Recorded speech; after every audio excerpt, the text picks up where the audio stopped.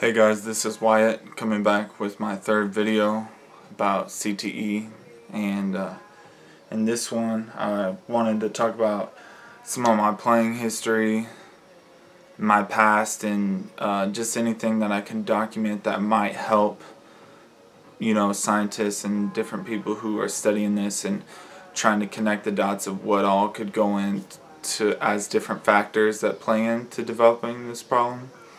So let me go ahead and get started.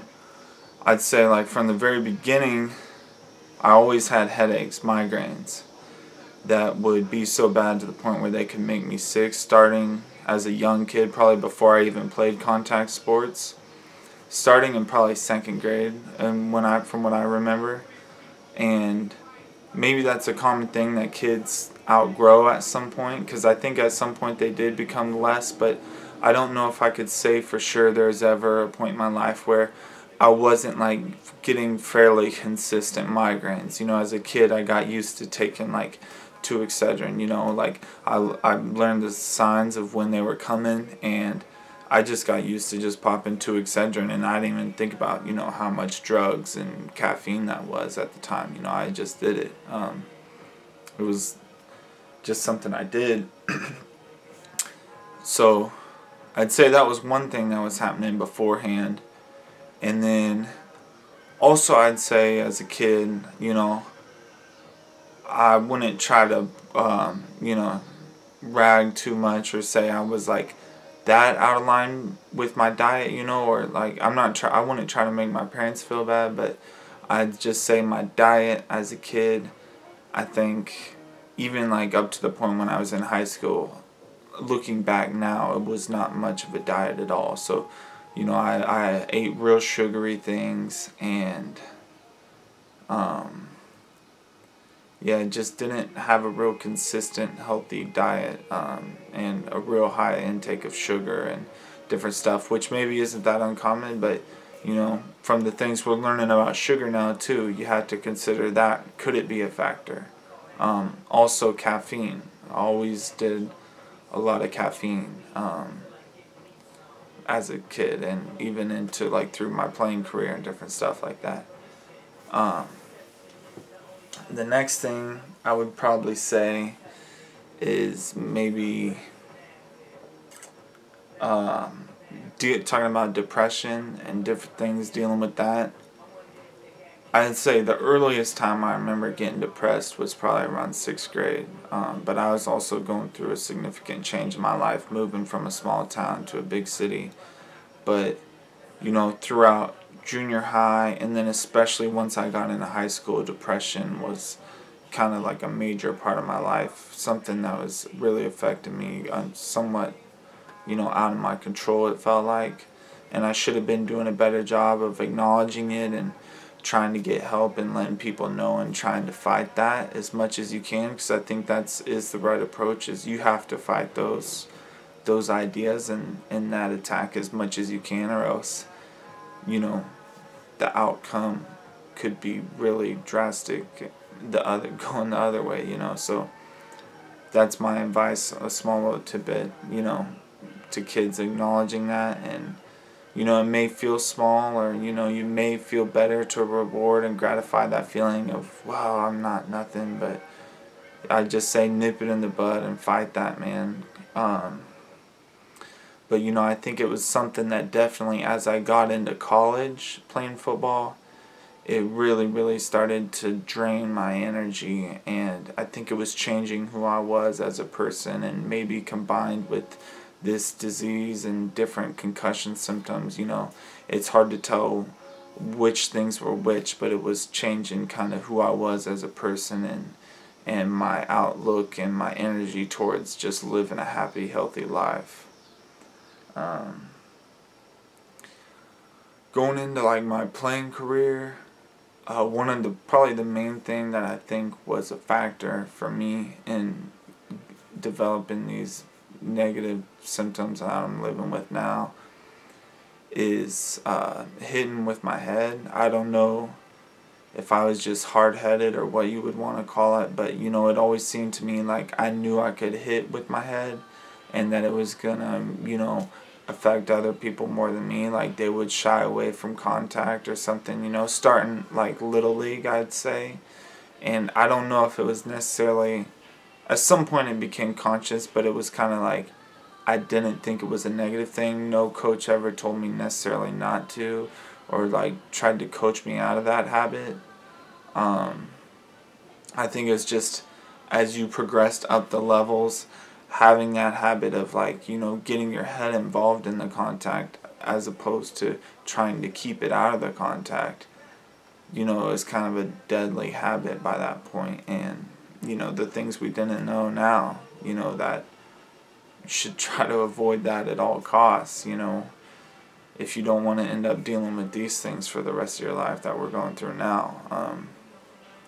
If, you know, they really could have let us know a lot sooner, it could have probably helped, you know, save myself a lot of suffering and a lot of other guys. But anyways, I just want to say, I think it was a certain playing style not everybody had, but, like, you know, maybe there's certain guys that were hard-headed or whatever. Like, I don't know, it seemed like it didn't ever faze me. And that's the scary thing too, is like, you know, you're taught to keep going and you know, run through a brick wall if I tell you whatever, this, that. But it's like, you know, you could do those things and it wasn't like you were going to die then. That was the scary thing. You can survive those things and be just fine. It's the effects of the accumulation of those acts that you deal with later on. That's the hard part. So yeah, I think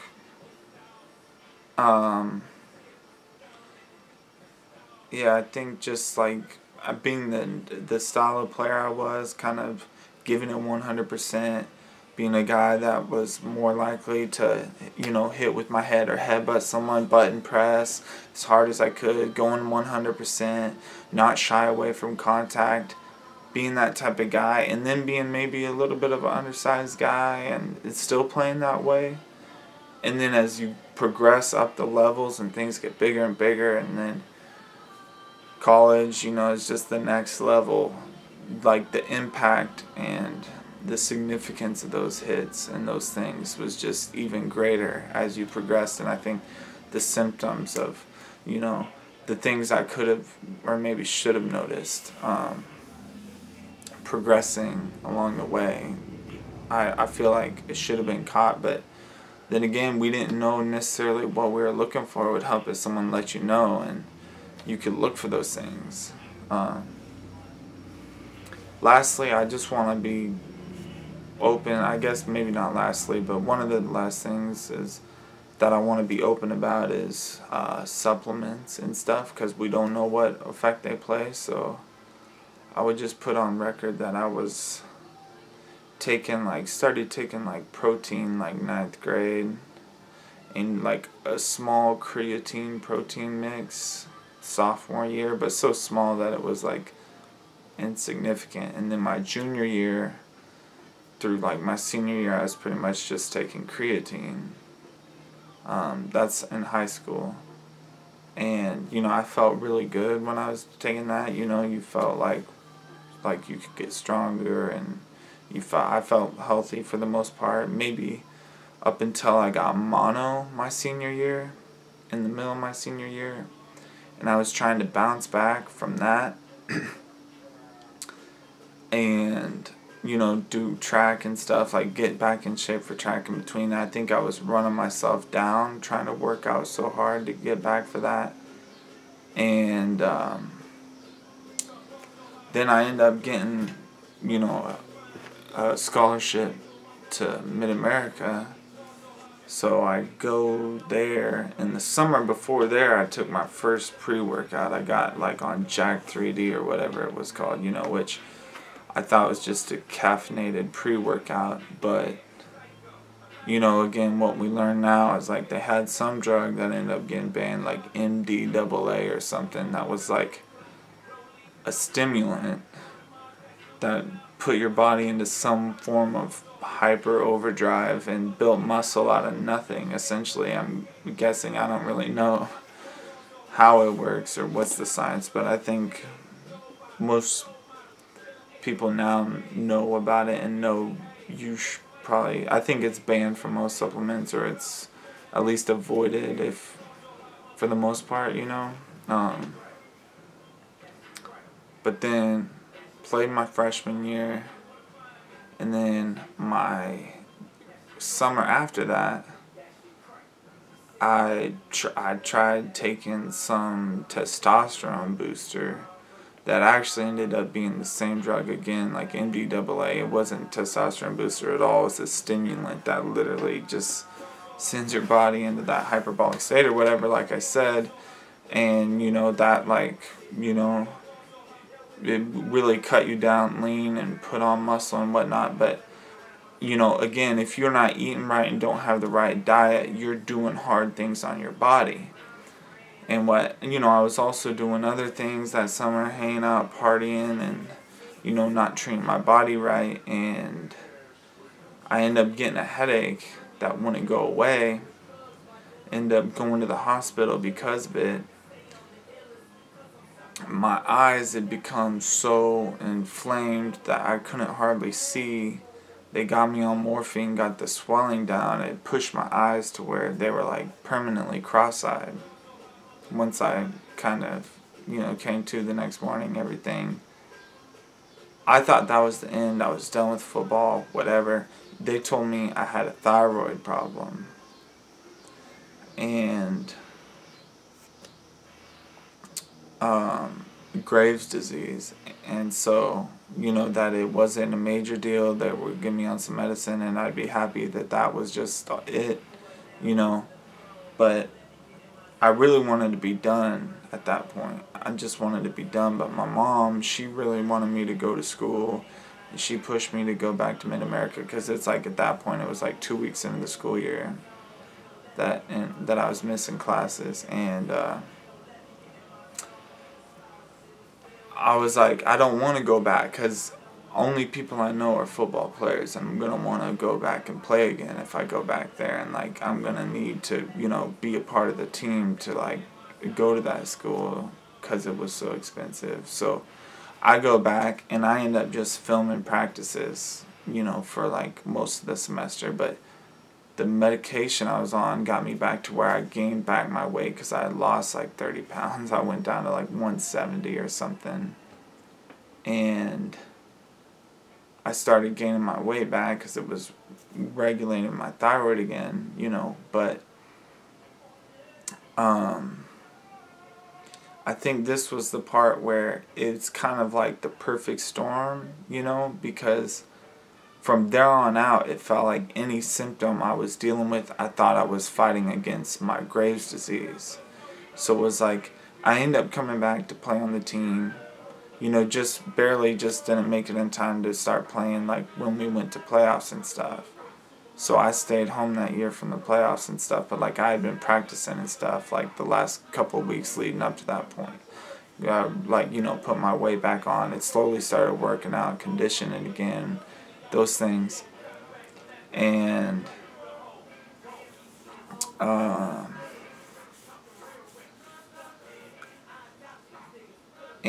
so it was like from there I felt like I was like battling this disease and stuff, and I was like, you know, I'm not gonna let this thing control me the rest of my life. You know, I still want to be able to do the things I love. And so it was like starting with still playing football. That was the way I was gonna go at it, you know. But it was like, what I didn't know is there's also something else going on in this sport for guys that play the way I do that is going to affect you mentally and physically.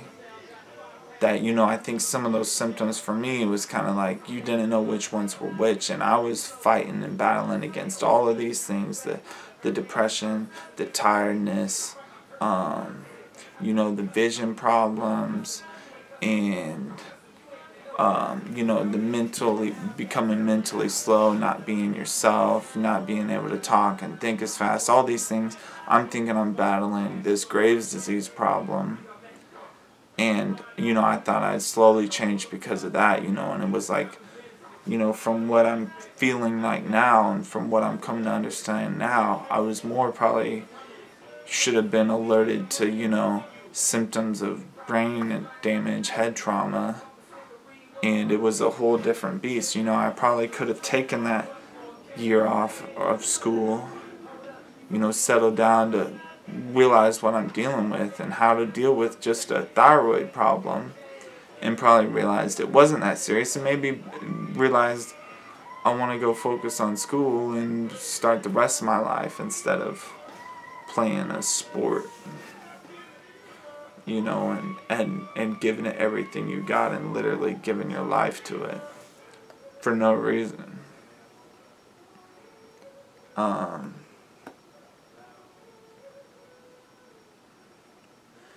So I think I covered most of the things. I probably could have done a better job.